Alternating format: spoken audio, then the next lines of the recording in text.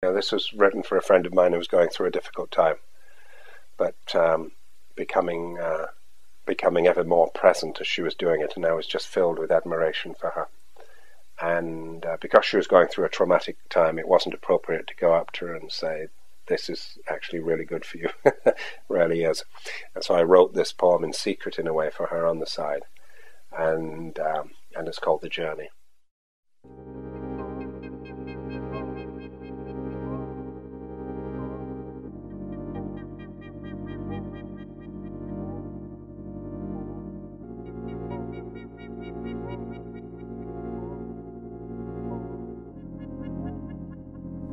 Above the mountains, the geese turn into the light again, painting their black silhouettes on an open sky.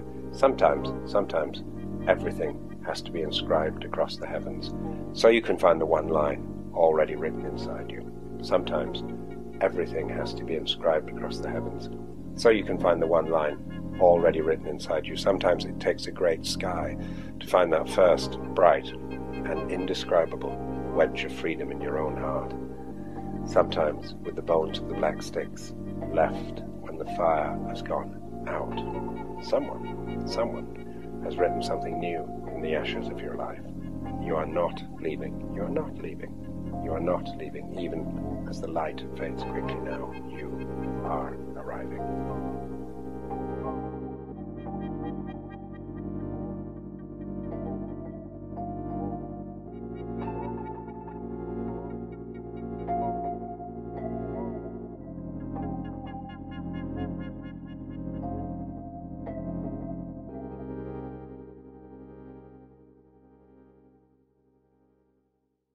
So do you remember any of the events that led up to your disappearance?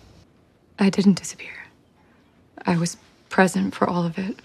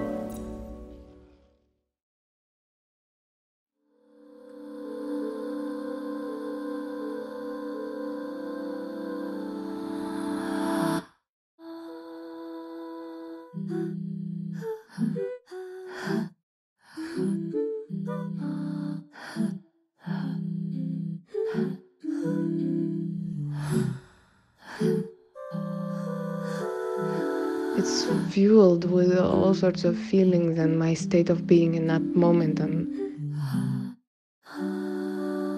some people can definitely pick up who know me or who care to understand my thinking. But for me, most importantly, it was like making a memory of that particular time of my life where everything was shifting and moving and changing, and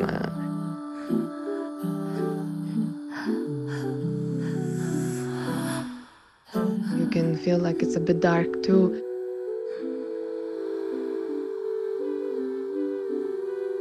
when you watch it, you're in complete world of mine. You're like floating through my subconscious and conscious mind and being in general while I'm here.